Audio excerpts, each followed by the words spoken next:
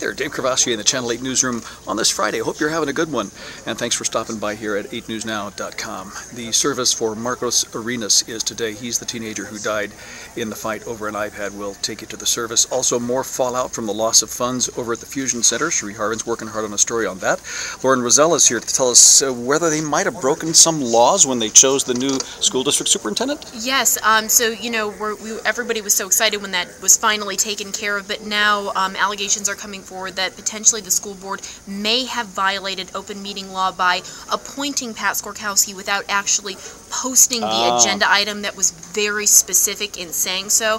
The concern is maybe people weren't there and weren't present for some of those decisions when they may have been. So we're going to take a look at more on that coming up tonight. All right, thanks, Lauren. And finally, it's the big Memorial Day weekend, 3-day weekend. A lot of people heading out to the lake. We'll tell you just how many millions of people are going to be traveling this weekend.